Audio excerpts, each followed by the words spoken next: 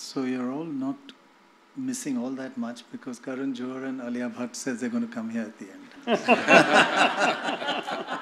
Just in case you were worried. Whenever you're ready. Are you ready? Done? Well, hello and welcome. Rarely do I have an opportunity to have such a wonderful, inspirational group to chat with. Sadhguru, a man who's taken India by storm with your brilliance. You are diversity personified, so we'll be talking about your pluralism. Has no religion, has never prayed to God in his life. Not to anybody else. Or to anybody else. Malvika, an absolute inspiration for all of us. God bless you. And I hope that you will put these gentlemen in their place during the course of the next 1 hour. Shashi Tharoor, perhaps the most articulate, not only politician, person that I've ever heard. Ranging from all kinds of topics, and we shall test you today on pluralism and diversity. And you better be as good as you are on the British. And Dietrich, you know Melina Dietrich, that's his sister. You'll be so lucky. He's a professor and has studied India for just, South Asia, for just 40 years. So he knows more than all of us put together and is certainly less biased than all of us. Can I start with you, Sadhguru? You've just been traveling around India. You've 1 month on the road. Tell us your experience about the pluralism in this short period of India, that you've been around India. What have you learned?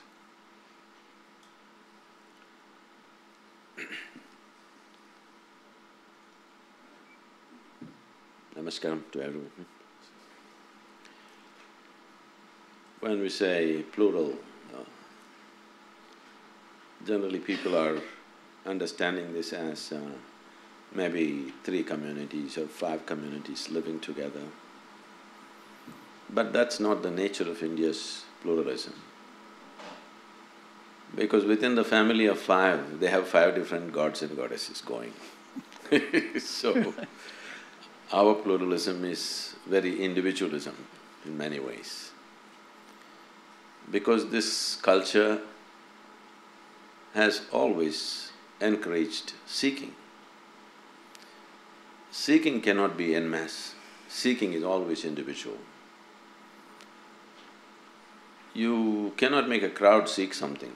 You can make a crowd pray, you can make a crowd do something else, but you cannot make a crowd seek something. Seeking is always individual.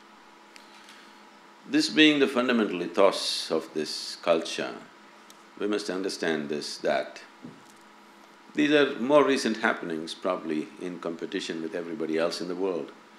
Otherwise, this is a land which has always been a land of seeking. The highest values in this land have always been truth and liberation. Just in the previous generations, if you heard my grandmother talking, not some spiritual discourse, I'm saying daily conversation, without using the word karma, mukti, prarabdha, moksha, without this no conversation ever happened. So it was so much a part of our way of living that holding not God as the highest value, but mukti or moksha or liberation as the highest value. And any God? Any God, you have… No, we Ishwar, know the technology Allah. of God-making, but there's never been a God in this country. All the people that we worship are people who walked this geography at some point of time. They went through the trials and tribulations that all of us went through. In fact, probably they faced much more drama than what's happening in most of our lives. And we are not bowing down to them because they were, superhuman or something.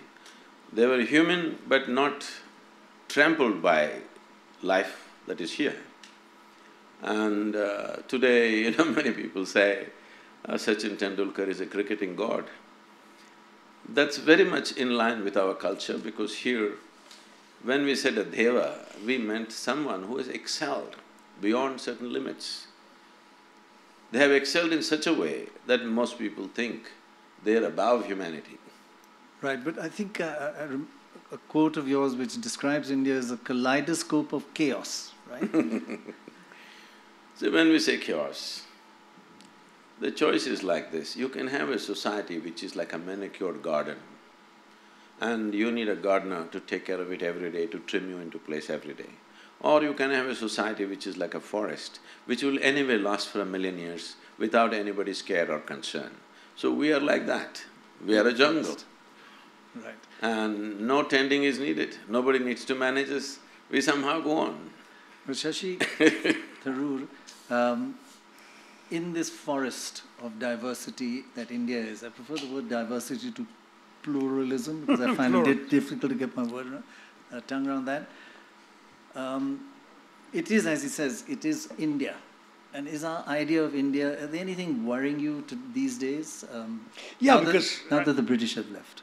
I think, in fact, Sadhguru's metaphor is a perfect one, because the problem we seem to have these days is that there are some people who are coming into our jungle and trying to turn it into a manicured garden, into a garden of their design and of a particular shape which admits no other shapes, which is where I think the pluralism debate starts. It is about the various ways in which people define themselves. Religion is very much part of them. But identity in our country takes multiple forms. We have regional identities, which also require pluralism. We have caste identities, which must coexist with each other. We do have religious identities and religious differences. And there are some who seem to say that people of certain religions have more rights in this country than those of other religions. We have also diversities when it comes to things like what Malvika is going to be talking to us about, disabled people and their rights, and are we ready to accommodate them in the same way, give them the same place in the sun the rest of us take for granted. So all of these diversities are part of Indian pluralism. I wrote in India from Midnight to Millennium more than 20 years ago that the singular thing about India is that you can only speak of it in the plural. And there is not just one India, there are many Indias, just as Sadhguru said, multiple ways of experiencing India, of the reality of India, the history of India. It is one of the most beautiful aspects of India, is its diversity, its Absolutely. multiculturalism and everybody living together. But you still, Malvika, I don't want this to be purely just about religion, because there are so many aspects to diversity and inclusiveness.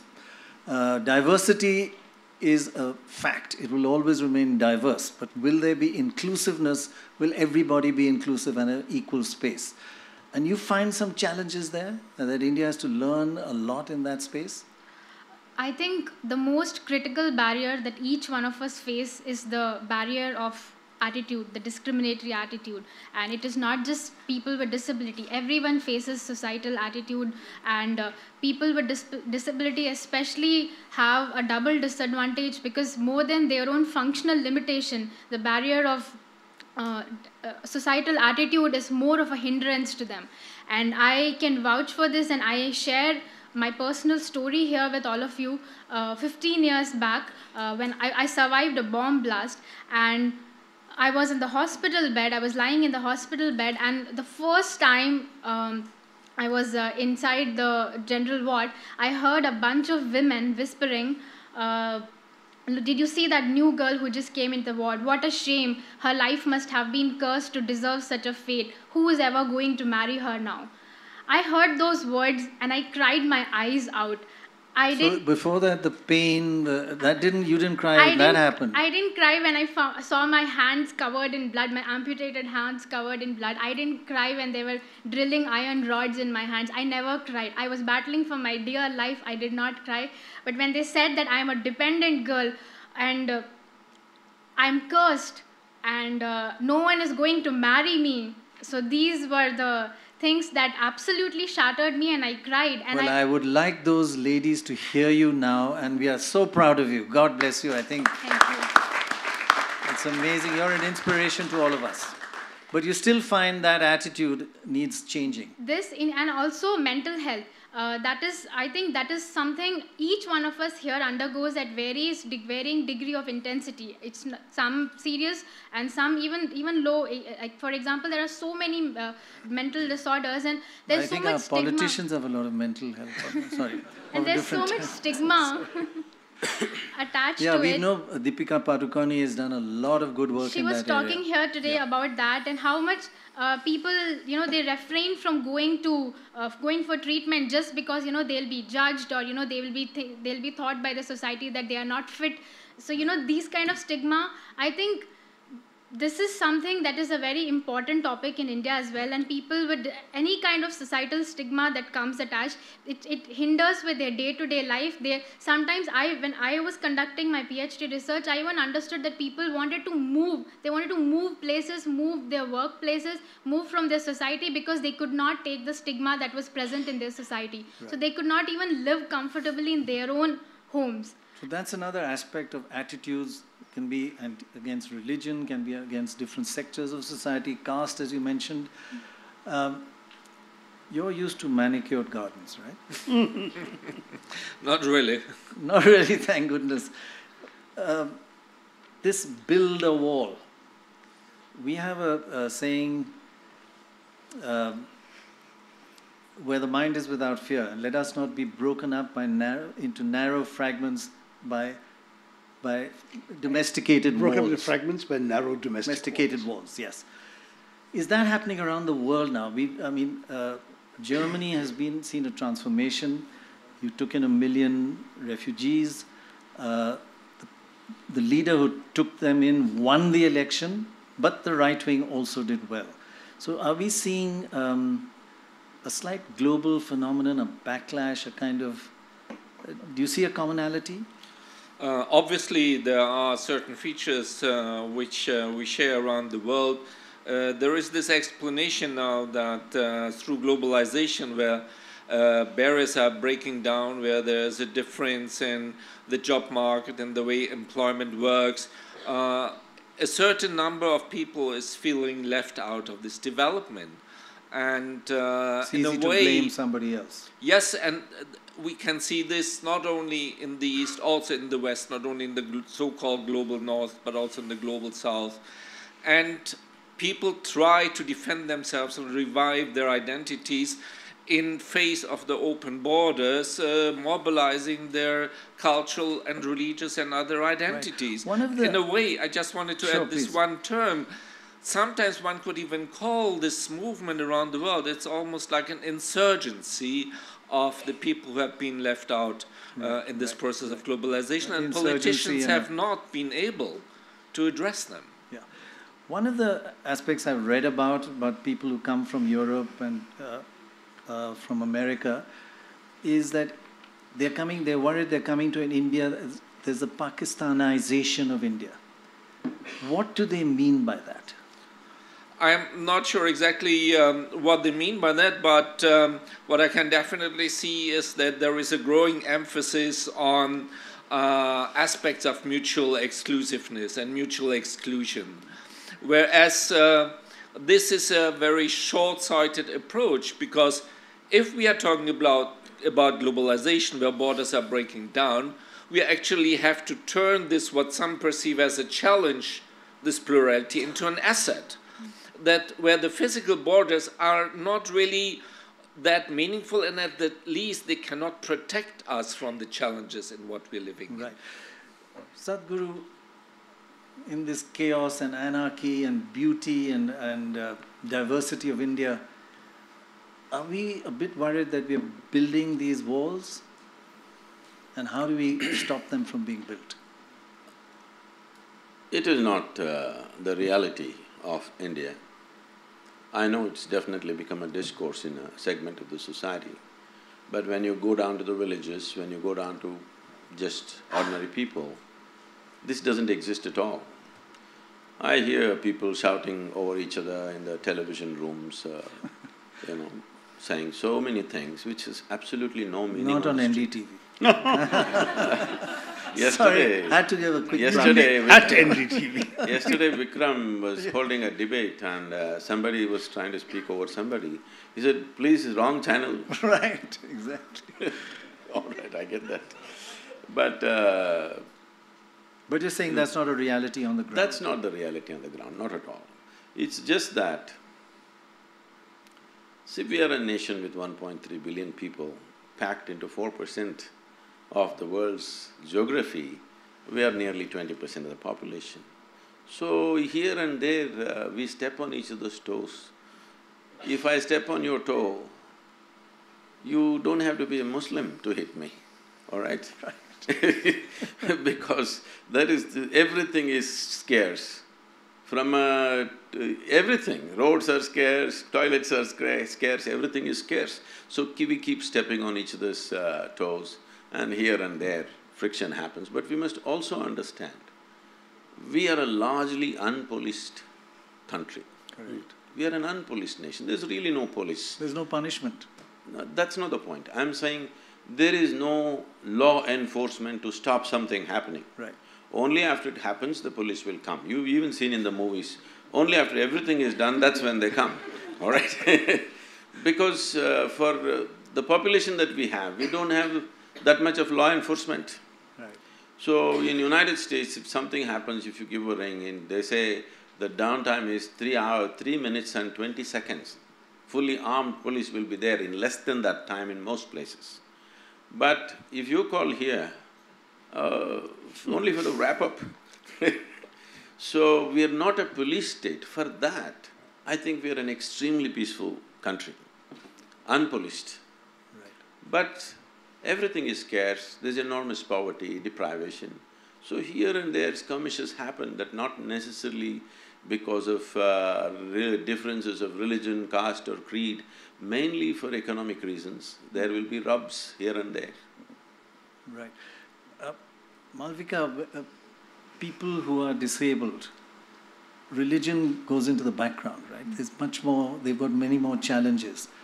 There's a lot of lessons to be learned from how you fight, because people with all the advantages just target each other for unnecessary reasons. So, give us some lessons that you learn for the rest of us, that how do we fight against building walls against disability, building walls against mental health people, building walls against religion, minorities. How do we break down these walls? Because India is not a country with walls. I think once the maya of societal attitude is removed, I think each of us, and I'm speaking from the disabled community, each of us will be more aware of what we deserve in our society.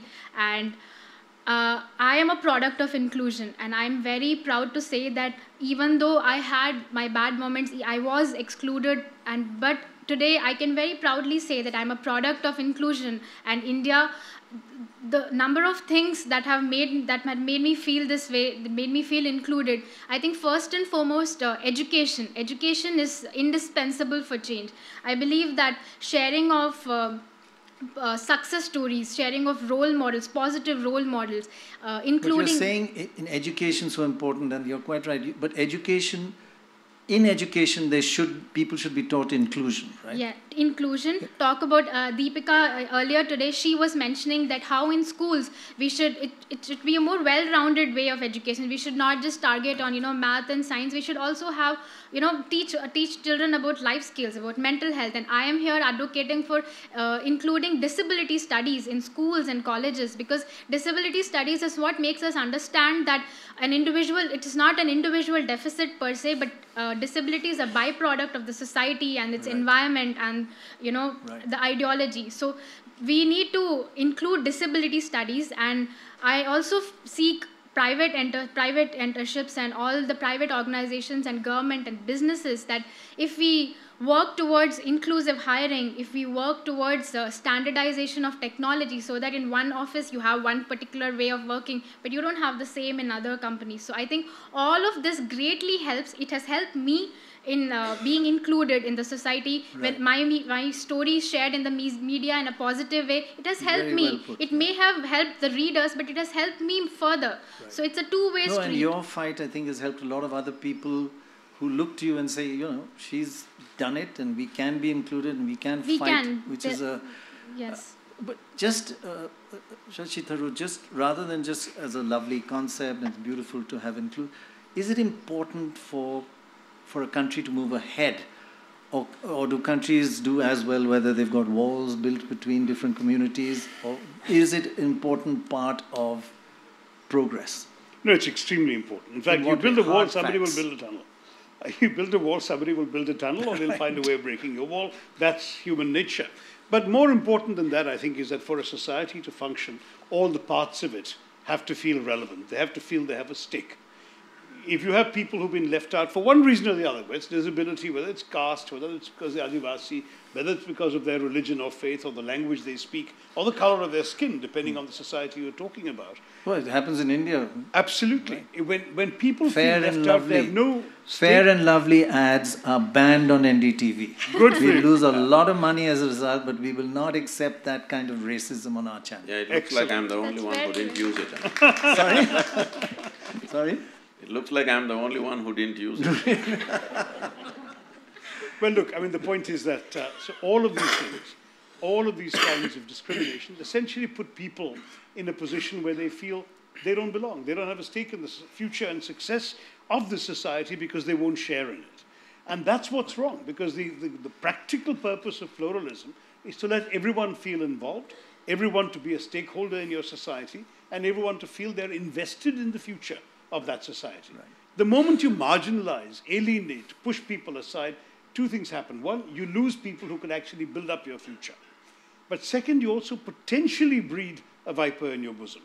There is no question that it's often the alienated individuals in a society, the disaffected, the ones who feel left out, who are the ones who will turn against it, or at least give aid and succor to those who want to come and harm the society. Right. So in every respect, it's in the interests of any society to be as inclusive, as accommodative, as pluralism There's requires. a very major university in America, in California, that's doing a simulation study about building walls, walls that are built, and their simulation with artificial intelligence predicts a civil war in India in the next 5 to 10 years. Now, that could be all wrong, robots, and they don't understand India.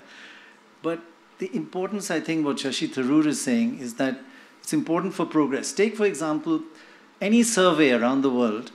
What do people know about India? Two things, Mahatma Gandhi and the Taj Mahal. Taj Mahal is a huge attraction for people from around the world to come, and now it's not in our tourist handbooks anymore. It's been excluded. Now, why?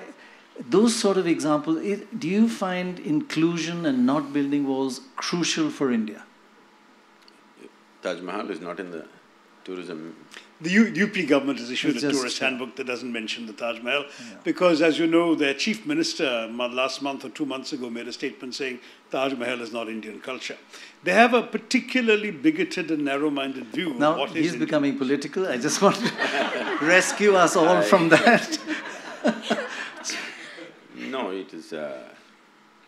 It doesn't matter who built it, whether you like the people who built it or not. If somebody builds something beautiful, we must have an unprejudiced eye to appreciate it. When Malvika repeatedly said disabled community, I want you to know, most of the society is disabled in their own ways. Right. There is Right. It's not because you lost a hand or leg you become disabled. People are disabled. They tend to disable themselves in so many ways. So, definitely, Taj Mahal is a beautiful gem in anybody's eye. You cannot exclude that from India. At the same time, I also don't believe that you must say this is the only thing in India. If you come to India, Taj Mahal is the only place to see. No, of It's a course not. very narrow way of doing things. I think that's what has been done for a long time. And it's time to change that by projecting everything else. There's so many other But definitely you can't remove a beautiful gem. If there's so many other beautiful things, we shouldn't look at who built them, just that they are Yes. beautiful right now. Especially if somebody whom you don't like built something beautiful for you, you must enjoy it even more. But I worry a bit about you saying people you don't like. Huh? Is that… No, I'm saying if you don't like somebody and they build something beautiful for you, But are you talking isn't about there a double joy? But when you say somebody you don't like, you're not talking about a community. No, I'm Talk about an not individual. I'm saying I mean, I did not know that Taj Mahal is pulled out of the tourism thing. I really did not know that. I'm saying the only reason why you may do such a thing is because you don't like someone who built it, because there is a history of invasion, there is cruelty, there are terrible truths of the past. Shashi has been… I am yet to read the book, I have the book, but I've heard him speak here and there about all the things that have been done during the British era, which is very cruel. Absolutely. But if we go to UK now, we don't hate those people. Yes, they have done this to us, we should never forget it. We should never forget it. This has been done to us because this should not be done to us once again. But it does not mean today's generation of English people, we have to hate them. Correct. No, that's not it. So the If same you goes… could give us the Kohinoor back, that's the least you could have No, done. that is the… that same goes for Islamic invasions. They've done terrible things to us.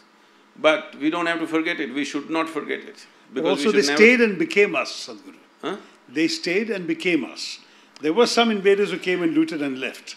But for many of the people, such as the emperor who built the Taj Mahal, they are us. They are part of our soil, assimilated into our culture. Say, I want you to know, if there was no World War II, British also would have stayed.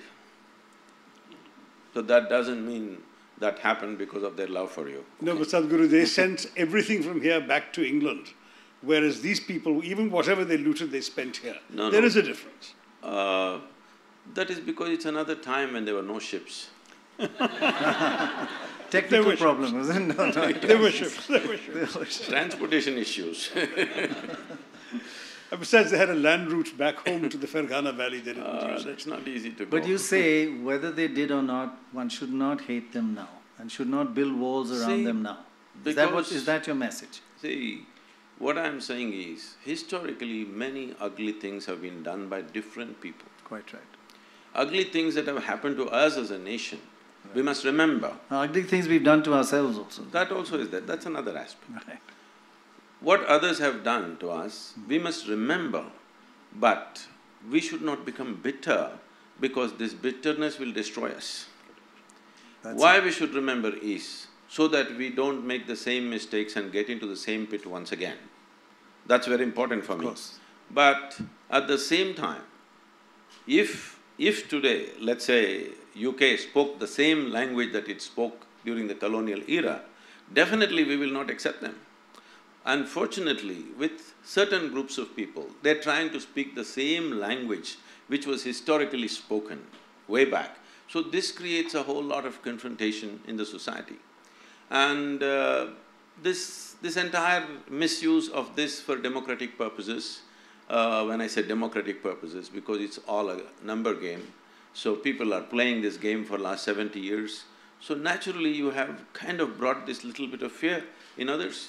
Fear means people are seeing what's happening in Iraq and the Islamic State and stuff, what happened in Kashmir.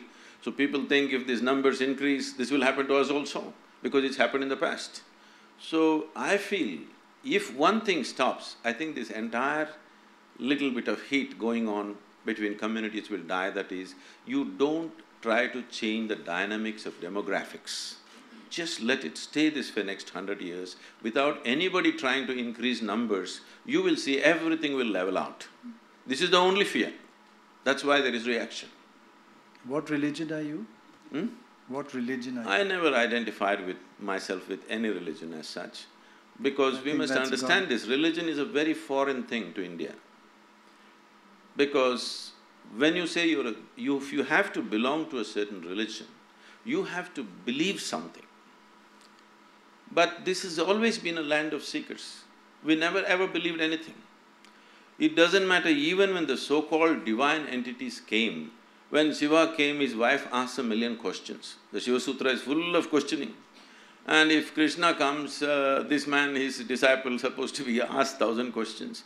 Whoever came, no entity, however divine they were considered to be, could give us a commandment. Only debate he got. Because there was no such idea as the God in our minds ever. So there is no belief system. So how can you say there is a religion? So it's great that you're not a God man and you don't have a religion. I think that's a huge… God bless you actually for that. No, this… I was very serious, sorry. No. I'm going to ask you a slightly sensitive question. Germany is wonderful today, but it has gone through its period where it built walls. And you had 6–7 million Jewish people, and you built terrible walls and did terrible things to them. What lessons can the rest of the world… Of course, we have 180 million Muslims. We don't have 6 million. But what are the lessons one can learn? Because Germany has struggled with itself and come out of it in a wonderful way. What lessons are that diversity is fine, that you can learn from your history? Well, I think the two situations are not necessarily comparable because after all there was a genocide and there is no way of making it look better. And one way definitely Germany went through is to keep confronting the truth, which is uncomfortable and difficult, and even 1, 2, 3 generations afterwards, not easy at all, but it is something that has to be continued. It's a matter of policy, it's a matter of mobilization, it's a matter of engagement. But I think as Malvika was saying, it's also changing people's attitudes, right? And that's not easy, right? That's and it is changing people's attitude, although it does not prevent people from trying to catch back to old ideas, what they think they could mobilize for totally different purposes of today's world, where we see a movement of migrants, now you're talking of a bit religions. like a professor. This is a television channel. You have to dumb down to my level. What do you mean by what you just said?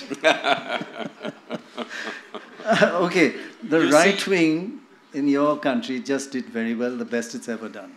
Is that a worry? That is one thing that people working for the right wing as politicians, I mean, they have, again, at one point or the other, quoted slogans, used language that makes direct or indirect reference to the Third Reich, to the language of the Nazis. But Germany is not the only country where we have seen those references. And this is not necessarily exactly the same type of diversity and confrontation as we see in other parts, like in South Asia, between Muslims and Hindus, or other parts of religions, where a lot of issues are expressed in religious terms today, which are actually political and ideological, and which have a deeper rooting in, as our friend mentioned, in social issues in terms of marginalization, where people are left out and where therefore they are rebelling. And yet, still, it's not the same issue. I mean, a Dalit woman in the province has a much bigger baggage to carry than a Muslim man, let's say, in the city, in Delhi. So even there you have to have other levels of inclusivity. Right. Malvika, I mean, we are all now getting back into the political and the religious, which has a lot of hatred in it. And that's what is being combated on that front. On the front that you're fighting, which is marginalization of disabled people, it's more insidious. It's not hatred, it's not obvious, but it's just cutting out people with mental health problems, with physical disabilities, just alienating them from society. And it's a tougher thing to fight, because here it's so obvious. How do you combat that? Because it's as destructive for India. As a social activist, I would want to say that I want to keep repeating inclusion, like everyone here is saying. Inclusion is not a rule that should be accepted. I think it is something that should be celebrated. Inclusion, no matter who you are, where you are from, or how you look, whether you have any body parts, whether you don't have any body parts, no matter what, you should be included. And this is the message. I hate to say it, that Bollywood doesn't help you at all, right? In Bollywood, yeah, sorry. I'm actually waiting for Karan and Alia. If they are here sooner, then I can talk about the very important point that I want to highlight, that Bollywood, they do not portray people with disability in the way that they should be. They are portrayed as they are objects of charity, or they are so dependent, or they are made fun of. Mockery is something, not just Bollywood. Everywhere you see people with disability are made fun of, and their disability is laughed at by everyone. But that's not nice for people with disability. And that affects so many other people's attitudes.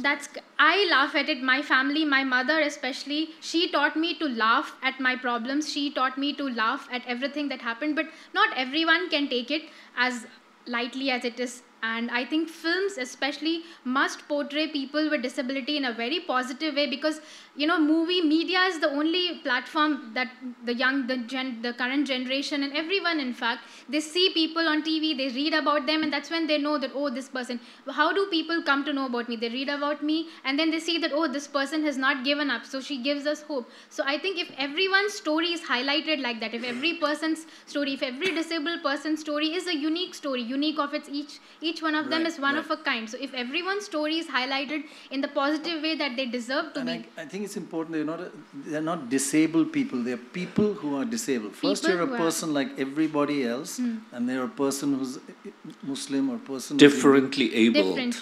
Similarly, I think it's now okay to say disabled, but a person who's disabled, not a disabled person. Because person comes first. I would like to add the word here. A lot of magazines and media channels, they use the word wheelchair bound. It is so restrictive. Wheelchair bound is like kind of restricting you to a wheelchair, but actually wheelchair helps a person to be free, to be liberated. When I speak to people who are on wheelchair, they feel liberated when they are on a wheelchair. So it is. Well, one good thing that television has done, it's made, most anchors have got serious mental health problems. And I think this is not a confessional. It is I actually think it's an accusation, but we won't go there. It's a total confession. And I do want to come out in the open and say, yes, there's a lot of mental problems here. But getting serious, as you never are, there are similarities between exclusion of and marginalization of people who are disabled, but there's also a very different kind of hatred that's exploited by wonderful politicians as well. Well, I hope I'm exempt, because I'm very much passionately a believer in inclusive India. I'm also exempt from the health problem. I don't like to demonize anybody, especially for things they can't help. Demonizing somebody for the faith into which they were born, or the community in which they live, or the way they look, or the color of their skin, or the language they're brought up to speak, or the clothes they wear, or the food they eat. Sadhguru says, just a fear. It's a fear. So I was intrigued to hear Sadhguru say that, because obviously some of the fear is stoked up. It is stoked, as you yourself said, partly for political purposes. No. Unfortunately, there is often a politics of polarization that assumes that whipping up certain sentiments will gather certain votes for a particular community. There is a politics of identity that says, let's promote the interests of our caste alone, or our group alone, or our faith alone, at the expense of others. So I'm certainly not expecting and accepting the political process whatsoever from this. But at the same time, it is not right, it seems to me, to suggest that this is somehow natural. It is actually, no baby is born intolerant. Somebody's teaching that baby its attitudes, its beliefs, whom to like, whom to dislike. And in the same way, I think in our politics, we are allowing some of our leaders to tell us whom to dislike and why, for reasons that in fact are not part of our daily lives. You rightly said, in the villages of India, people live side by side, and they don't feel any of this hatred and unpleasantness. Is that a correct interpretation of what you meant? No, because... Not. It's not. Taking, you got it wrong again. See, I don't wish to take a political stance, because I've never associated myself with any political ideology at any time, not today. So what I see is, what we are today, in many ways, we are products of history. We cannot completely eliminate it. The British history that you have extensively spoken about, written about, the thing about the British is they exploited you commercially. For them, you were just a resource. They had no other interest in you. They don't care which god you worship, whether you go to your temple or you don't go to your temple. Is it okay that they eat beef? Huh? I'm sorry? Is it okay that they eat beef? If you have a wrong choice of food, it's up to you. What's my problem? So anybody can eat beef is their choice. Is that what you're saying? Course. Okay, of course. No, what I'm saying is… That goes against what No, a I will lot of come. people feel. I'll come to that. We can look at that later. This aspect. But when it comes to these religious invasions that happened, whatever the thought behind that thought you must surrender.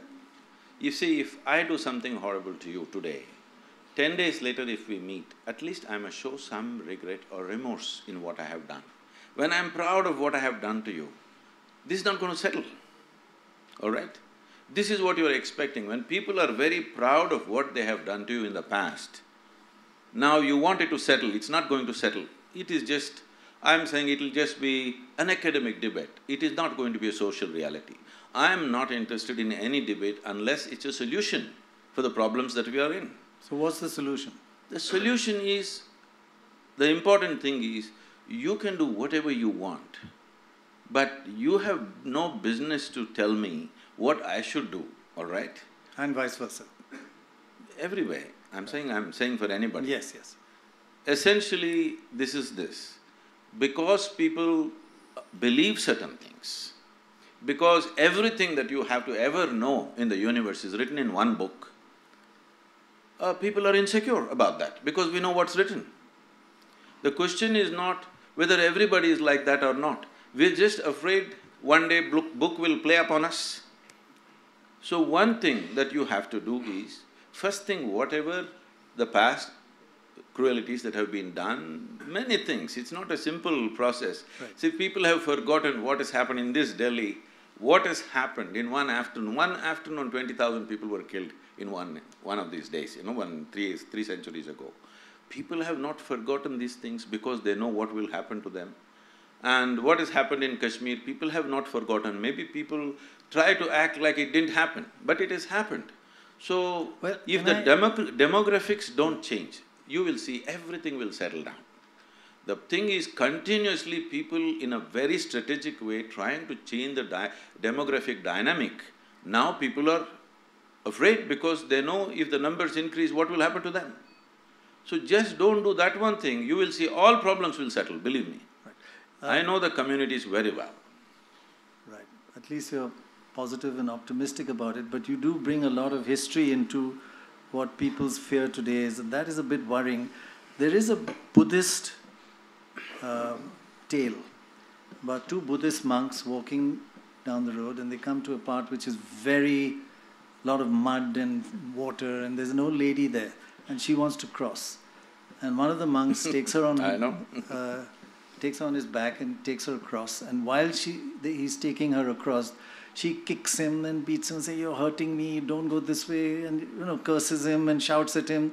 Finally goes around, puts the other side and puts her down, and both the monks walk on. And after 2 hours, one monk says to the older one, "That lady was so horrible and you didn't say anything, you just let her go, why didn't you say something?" And he says, "You're still carrying that lady? I put her down 2 hours ago." Shouldn't you put down your history? That's what I said. Just put it down. I think that story is totally not relevant to me. No, of course not, of course not. Not relevant to the situation either, because the story is not… the situation is not about what happened. The situation is that there is no sense of remorse or regret about what happened. You want the lady to regret? Not the lady. See, that's a totally different… So I think I have a better way of telling that story. That's a… You have a better way of telling most stories. No, that's not the point. That is a spiritually significant story, that's a different matter. Okay. This is a reality which we are living in, where people who firmly believe their way is the only way to go to heaven, all right? First of all, I'm not interested in going to your heaven, so leave me alone. But you keep on trying to change the demographics, there will be fear. If you think that is an empty fear, then you have to see what's happened. What is happening even now in certain parts of the world, you must see. It is not an empty fear. So I'm saying, whatever you believe, it's your faith. So you say… First of all, let me finish this. Sure. I feel, the moment you believe something, you are disabling yourself. Because belief essentially for me means you are not straight enough to admit you do not know. As far as I'm concerned, either I know something or I don't know something, that's all there is. Everything that you don't know, you believe, and you want me to believe the same thing? No. So this culture has never imposed anything on anybody because nobody believes anything. We are seekers. Seeker means what? You can be a genuine seeker only when you realize you do not know. Right. So, this is of a certain nature. Now in reaction, unfortunately, we also tending to become like that, which is a very sad thing, okay? But at the same time, a society is not made by… till now at least, maybe in future it might. Society is not made by spiritual wisdom. Unfortunately, it's made on the streets, how people react, how they fight, how they defend themselves, what they can preserve, what they cannot preserve. In this is how societies are made still. It's a crude way of doing things, but that is how it's made and that's how it is still now.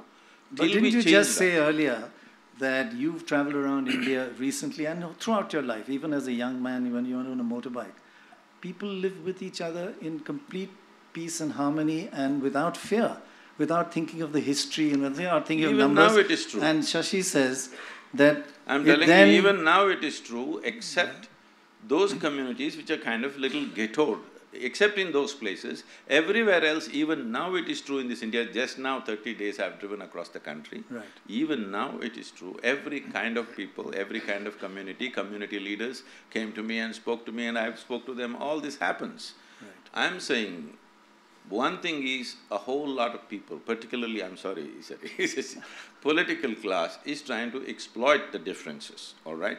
I think you agree on that. I think I agree with Sadhguru. The thing is that when when you I look say at… political class, I don't mean to say every political person is doing it. After all, politics is a dirty Sadhguru, job that somebody is doing for us because we are not willing to do it. That's right. So someone like you who has such a major role in society as a Sadhguru, should you and others like you not take on the role of educating people to overcome the fears you mentioned? I mean, the fear of demography is even mathematically an absurd one. 80% of the population is Hindu. How can they be afraid of a small minority of a smaller minority? And what is the demographic calculation by which this number can overcome us?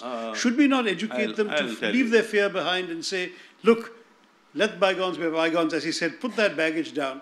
You referred to Nadir Shah's attack in Delhi, 1739. I've written about the British attack in Delhi, 1857. But if we can forget the British, let's forget Nadir Shah too. No, we can forget it. We just have to make sure it doesn't get repeated, that's all. I will tell you what's the fear. But you're not justifying hate. I am not right? justifying. Thank I'm God. saying, Thank God. That's fine. first and foremost thing is, whatever people have done historically, we don't have to hold it as a reality today. Correct. Only thing is, all communities should distance themselves from that historical events. But I will tell you, wherever there is a certain majority, you will see all other things get naturally pushed out, totally, which is not the way this country has operated. I'm telling you, in Tamil Nadu, if I go to certain districts, without asking me, the state provides me security. I say, why? So, Sadhguru, you don't understand, certain communities are saying you are coming and you will convert them into something else which is not their way.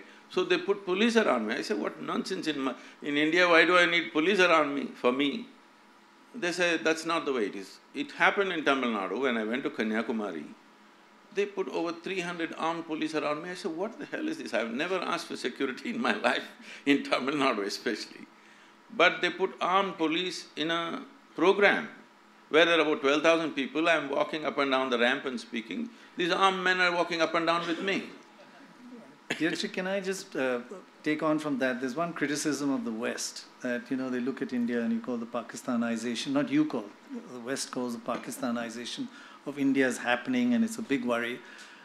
There's a criticism which is widely written in the literature that the West does not worry when there are attacks on Muslims, but there are attacks on Christians, they all react. Is that something that, is that a reality? Well, let's put it that way. There are a lot of reductionist perceptions through media and through politics. For instance, there is a lot of blame put on Islam per se or Muslim radicals per se, but it is often overlooked that the largest number of victims in terms of dead people are actually Muslims in this part of confrontation. And we are also forgetting that this is also a byproduct of international political polarization after the end of the Cold War.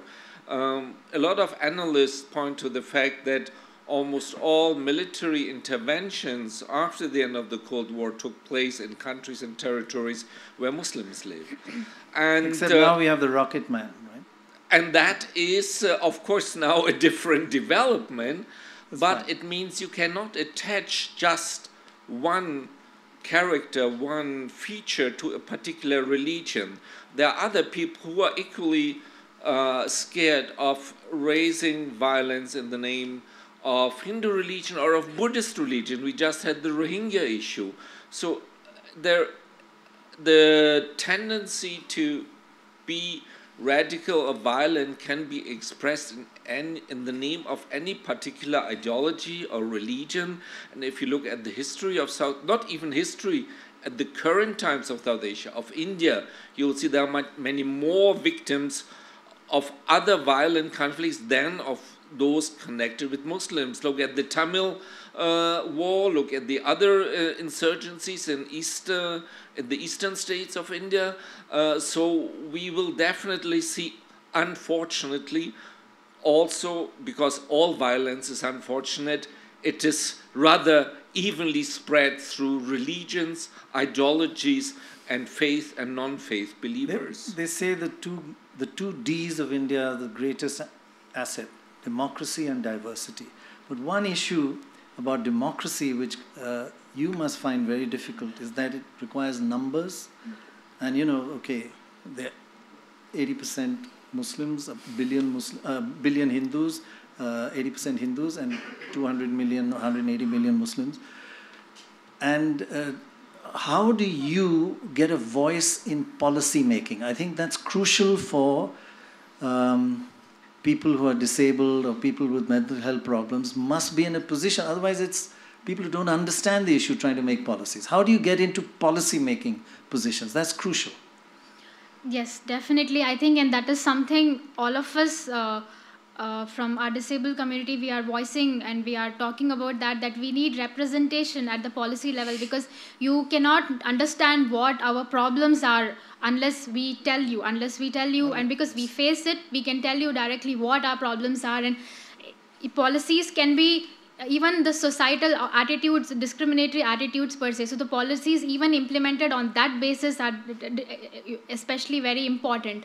And I think to truly achieve an inclusive policy making or to have a pluralistic society, I think what we need to understand is we are disabled by these societal attitudes, and we need to understand that disability does not, it lies in the eyes of the observer, not the observed.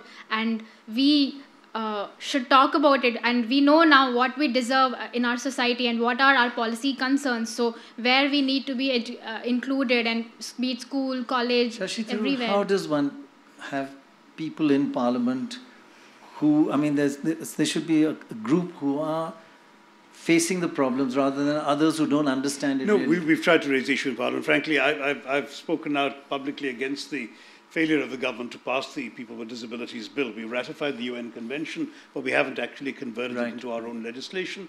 And if you look around our country, but the point disabled that people have no making ramps. is that people like her should be in policy-making positions. Correct. In a democracy, that means she has to get elected. But that's otherwise, tough, short right? of that, people who are elected can seek her advice, can get inputs from her, and push those forward. Ideally, what we want is the government to listen to people like you. And I think the fact that you've now become so visible and people are hearing what you have to say means your ideas will gain traction. That's one strength of an open society. People will talk about you, will write about you, and your views will reach. But ultimately, we need laws to change. Do you face a wall that's again built that you can't find tough to break down to influence policy? To influence attitude, I have worked upon and I have noticed the difference, because you tell one person, contact is very important when you want to sensitize people. So when someone sees me, they know that yes, they can change their attitude. But policy, it's a whole different level. And we have the rallies, we have like our groups, protest groups talking about our rights, and very simple ones, just the word that is being used to indicate us, or to stand for national anthem every time when the movie is being played, or to have reservation for us on lower berths in railways. There are so many concerns. Accessibility, universal design, these are our very, very important issues. And I think accessible public transport, and I think a number of these issues definitely need to be heard. And I think we still have a long way to go, I would say. You raised the national anthem. Can I say something? Sorry, please, yes. See, what Malvika is saying is, it's unfortunate that such situations still exist, but policies can be made, but I feel these issues will be only settled by a more humane society rather than a rule, because a rule book doesn't really work in this level of thing, that when somebody is incapable of something, you reach out to them, is a natural human attitude. If we have surrendered that attitude for some reason, bringing it back in the social ethos is more important than fix a rule, because if you fix a rule, still it may not happen because that person needs that little help at that moment. So I think it's a lot of work to be done in the society more. Well, I'm going to do something which I've not done before, and please excuse me if I get it wrong. Can we just stand for a second? I'll tell you when, because I'm going to… In school, we used to always sing the second stanza of the national anthem, which we no longer do. And if you ask me, that stanza means more than any other stanzas, and I don't know why we don't sing it. I'll try and remember it. You mean after the national anthem itself, what follows? It's part of the national anthem. Actually, the national anthem has many stanzas. We only do the first one. And we've given up this second, which we used to sing every time, the second stanza. And to me, when in this discussion, when we're talking about building walls and communities and minorities, that stanza means a lot. And it is… Aharahatab avana pracharita sunitab udhara vani Hind Bodh Sikh Par Sikh Musalman Kristani. That's what our national anthem talks about. And we should sing it every time. Because that is India. That is the diversity of India. Why have we given that up? You mean to say why have we given up the stanza? Yeah. That's because they wanted to reduce it to 57 seconds. Technical not issues. Because, they should take not because that's not relevant, that's still relevant to us, but they wanted to make it less than 60 seconds. Right. So, and also they're singing it like speed national anthem. Okay. Rapidly. So, very unfortunate. But, yeah. I mean, that you said this. See, we must understand one fundamental ethos of Indian psyche. We don't really have a problem what God you worship, because in the same family there are 32 gods and goddesses. And there is Ishwar Allah Tero Naam. No, that's okay, but I'm saying even before that. Yeah. See, every other form of whatever… I'll tell you one thing, you take one picture of some pious-looking man, usually they must be bearded if it's a man, and take it and give it to one old… I'm glad you didn't use the word God-man. I'll come to that God-man, I think I should restructure that one. If you give this picture to an old lady in some village and say, this is a great sage, she will keep it in her puja room and worship without knowing who the hell he is. Do you understand? That's true. This is the only culture which does that. So do not destroy that by imposing something forceful, you have to believe this, otherwise you're not this or that. You don't have to believe anything to be in this country, okay? You don't have to believe anything to be a part of this culture, because everybody can do their own thing. That is, we know the technology of God-making. For every one of us, we made our own God. There's something called as Ishta Devata, that you can create your own god or goddess. That's true. If you like the tree, you can make the tree into your god. If you like a rock, you can make rock into your god. This is a phenomena. This is the most wonderful thing, because this is a dimension of life which should never be organized. because the moment it's organized, it becomes something else. So this we realized from ancient times, and we made it in such a way it can never be organized. There is a desperate attempt to organize it, but it's not working anyway. You cannot organize it, because to organize something you need one particular belief system. There is no particular belief system in this country. But I think I'm glad, Pranoy, that you linked this debate on pluralism to the national anthem, because indeed nationalism is such a major issue in the world today, in our country today. And to my mind, Now what I find myself… You've met your match. Oh, I see, Karan good, Johar all has right. come, Let's and have the heroes Sadhguru, come. you've got Alia Bhatt to compete with. Please come in. Welcome, welcome, welcome. I'm so sorry, I'm barging in. I had to come and see you. How are you? Nice to meet you. Come and sit here for 5 seconds, because she has a question. She has a flight to catch. Will you answer a question? I'll stand Just there. the 5 seconds. Yeah, yeah. Oh, great. You have a question. Hi, Karan. Hi. For both of you, Karan, question for you. You have to We were there answer. this morning, yeah. You might have to answer. No, sit. Thank you both of you for being here. My suggestion rather is when I want more people with disability to be shown in movies and to be shown in a positive way, to have more positive portrayal of people with disabilities, because you are the people who are going to show there are so many people who watch movies, and I think you can directly impact a lot of people who have no idea about disability. So it's my request, and it is something that I really wish for, that we want more representation of people with disability in cinema and a positive portrayal as such.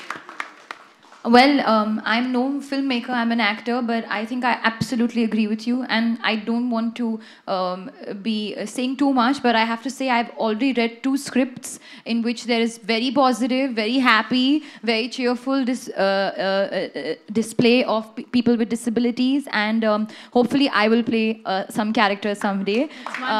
So thank you for this suggestion, because definitely it's very, very well taken and point noted. Well, I'm the producer there, can confirm that. The man who makes films is hiding behind you.